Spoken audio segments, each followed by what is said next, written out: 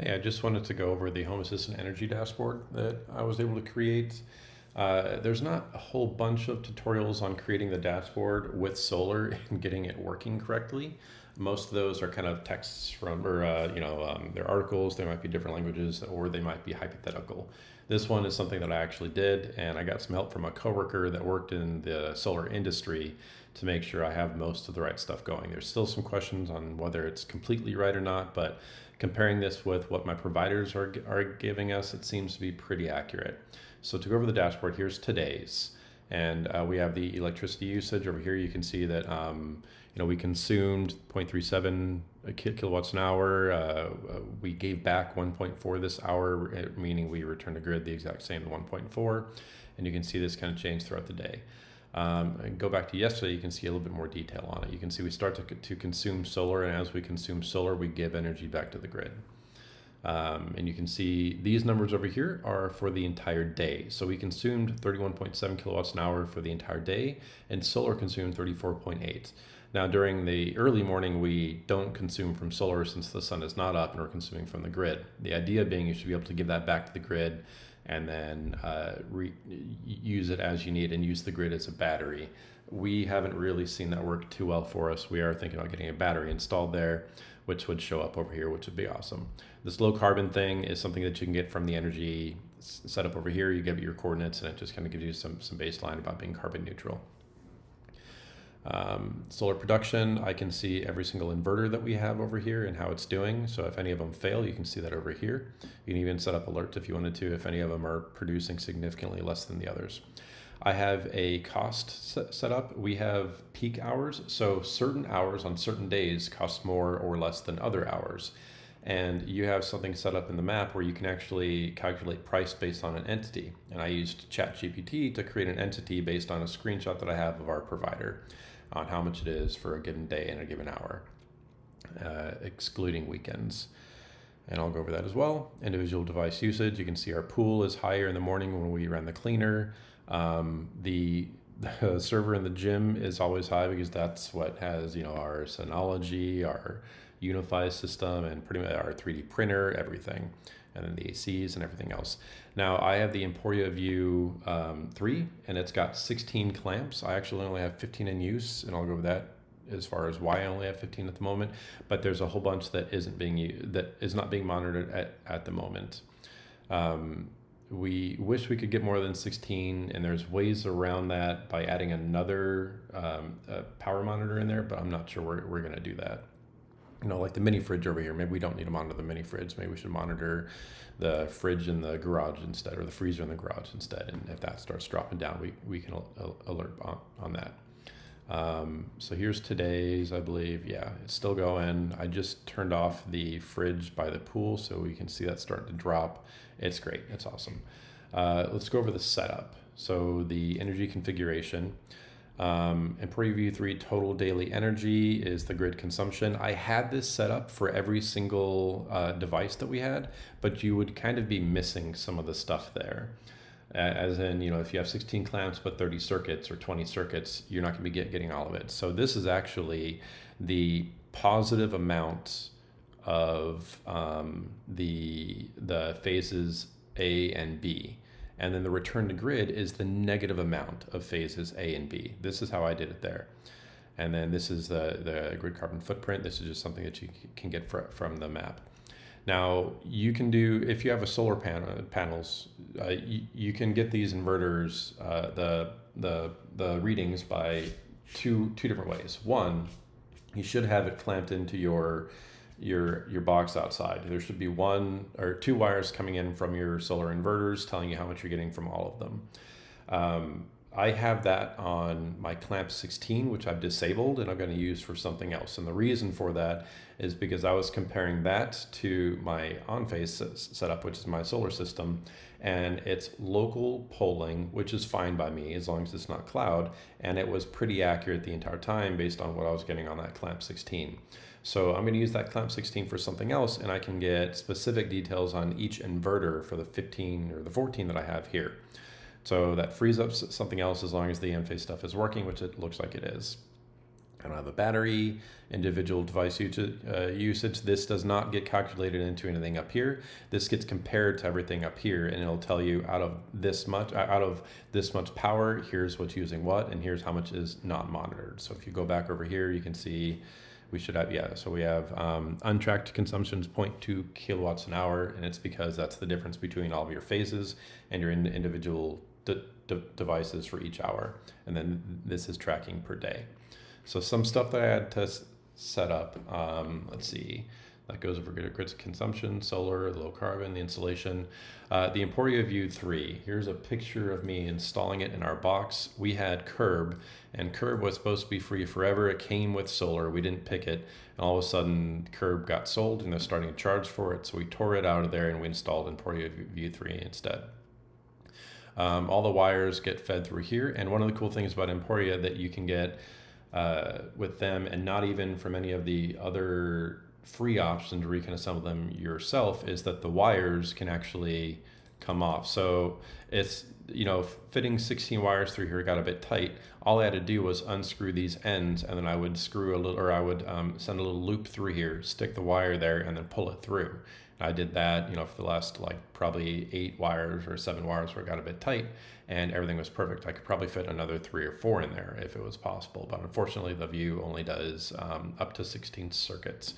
But this down here, no, this over here is our solar, and we did have a clip there. We disconnected that clip, but you can kind of see we're fitting clips around, you know, all the wires. So we have like the bedroom, and I'm sorry, the AC for one room or one section of the house, the AC for another section of the house is down here, the oven is up here.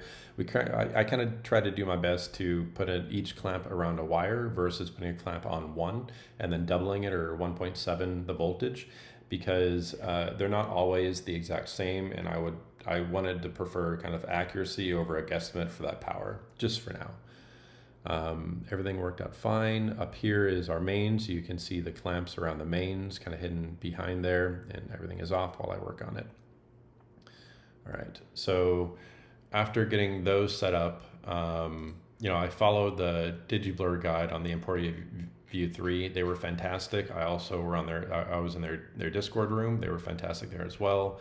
I copied and pasted this for the most part, and then had to change quite a bit for solar. And I also had to change it because I installed every single one of the clamps incorrectly, and I'll go over that in a bit too. All right, so for the settings, you can see here's for the inverters. The inverters that I got from OnPhase, they don't give you the power. They'll give you the energy, but you have to convert that to power. So I used an integral sensor over here. Can we go to, let's see, device info. So here's the integral sensor over here. It gives you the kilowatts an hour based on the watts over here. And again, this is the integral sensor. You can see that I created a whole bunch of them over here, including the return to energy on the grid. This will be an important one for you to use. Let's see if I can get the Inverter 1 power, this guy. How can I get the actual setting options? Okay, yeah.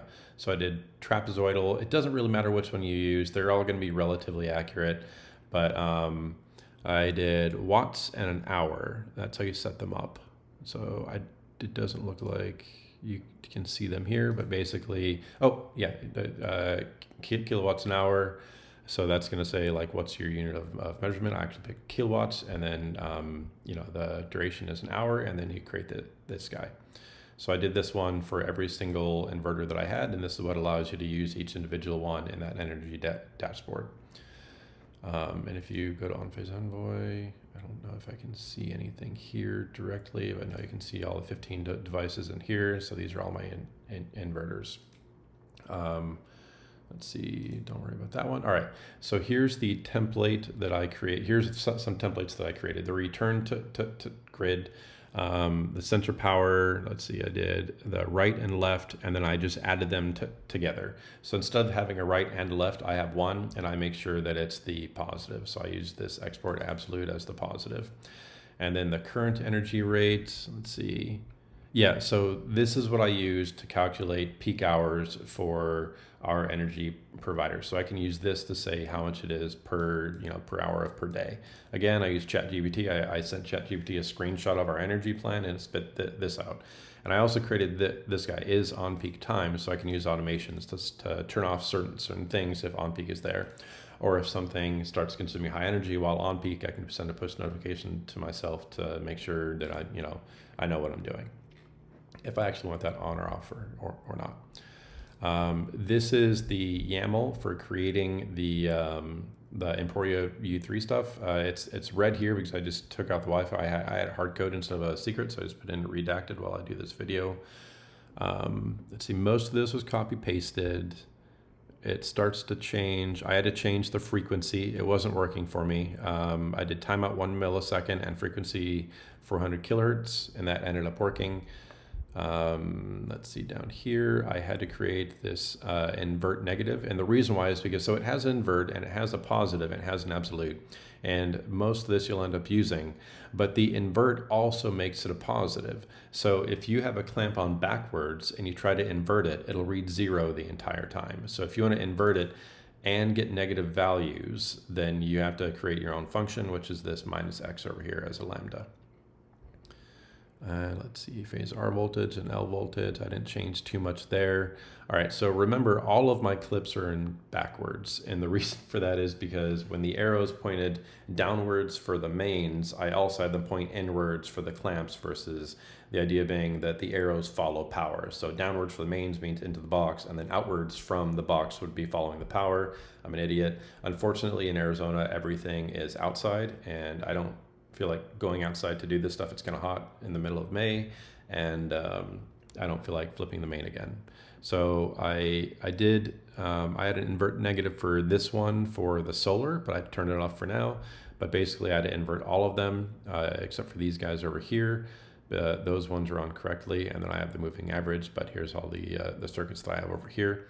And then if you're going to combine them, for example, oven, I have on circuits 1 and 2, you have to, or actually, I'm sorry, 3 and 4. Then, over here you do oven power, the lambda is 3 and 4, and you add those up. The return ID, the unit of measurement is watts, and then you add an ID onto it. And then if you want the total daily energy for that, you give it, again, the name, and then the power ID is oven power. The platform is total daily energy, and the accuracy is 0. And then I did the same for the living room AC, which takes 2 circuits, the master bedroom AC, which takes 2 circuits, the pool, which takes 2 circuits, and then the total power is phase A and phase B added up, and you do the same thing for total daily energy. So that's a few of the things I had to change in there to get this stuff to work. But mainly it took forever because I didn't realize I had them in correctly. That took a little while.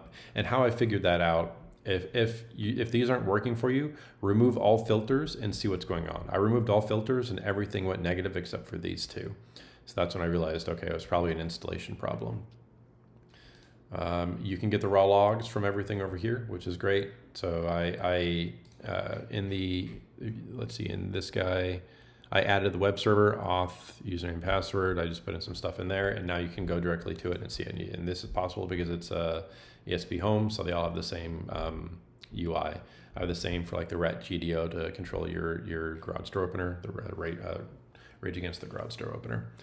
Emporia View 3, this is the setup. We're thinking about adding a battery, which would be this guy over here. It'd be kind of nice just to get us through a day. I don't want to install like a $5,000 battery or something like that. But let's see. So the wires are removable. I'm going through a list here. Unphaser inverter. Yeah, I think I had discussed it, but we chose to go through the solar inverters instead to save a clamp, and I'll reuse that later. And these are pretty accurate. Here's yesterday's. You can see some information going here. You can see that we used almost all the solar that we were consuming over here, and then kind of saved a bit over here. This would have been going to battery, the return to grid. Almost all these would have been great, but didn't get it working. Okay, so I think that's everything. Yeah, it works fantastic. Oh, actually, that is not everything. So the return to grid and the Emporia total daily energy, this is both of these are right off of the mains, and I had to have a coworker go with me on this one to explain what's going on. The total daily energy is the positive amount from the phase A and phase B. The return to grid is the negative amount from phase A and phase B.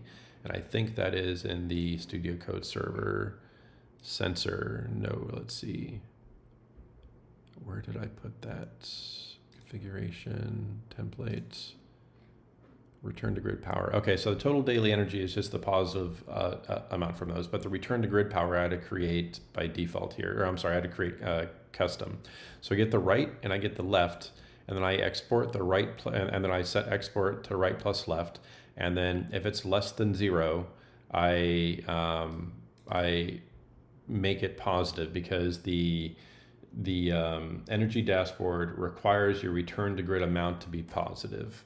And then if it's not, then I return 0. So basically this is saying, if I'm returning energy to the grid, meaning if these are returning negative values, then return it as a positive value. So I can use this return to grid power in the in here. So the return to grid power, anytime it's positive, it means I'm actually returning returning power to the grid. Whereas this is the total daily energy that only reads positive, as in I'm consuming energy from the grid. So yeah, that was a custom one that I had to do that I didn't see done anywhere else. That might be interesting to have in the video for those other people that want to use the return to grid power. All right, I think that's everything, and I hope this is useful to somebody. All right. Oh, I also actually have one more thing. I did create a, where are you? So this is the energy dashboard, and then somewhere in, oh, it's up here, energy custom. I just created my own energy dashboard, kind of as like a debugging dashboard to watch, you know, when values go negative, I can see them here, or positive. These are the two phases. Here's all the powers from all the clamps. Here's all the inverters. You can see a few of them are kind of acting weird. I'm guessing it's probably because of where the sun is, but I might be troubleshooting that later. And then I have each individual circuit, so like ACA and ACB over here, to see what they're doing. And this is what helped me decide to just combine them and not just do one, because they read so differently. If I turn on the living room AC, this might spike up first, and then this one. And on the oven, you can see they're totally different. If I turn on the oven, one turns on more than the other. And then if I turn off the oven, it's got a fan that runs, and the fan runs off of one circuit. So depending on what you wanted to monitor, it was always going to be inaccurate. So I chose to monitor both at the same time and just add them up. You can see this is probably like the clock running or something like that, or a fan running, and this isn't pulling anything. So if I was pulling circuit 3, I would never know that it was doing anything at all.